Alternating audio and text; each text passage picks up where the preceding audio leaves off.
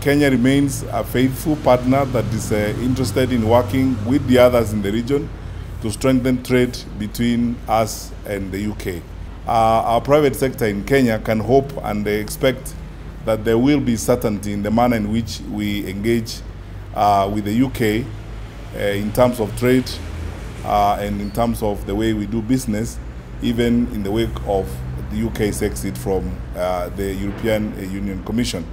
The economic partnership agreement that has been reached replicates the effects of the East African Community Economic Partnership Agreement with the European Union and facilitates duty-free and quota-free access for exports of East African countries to the European market.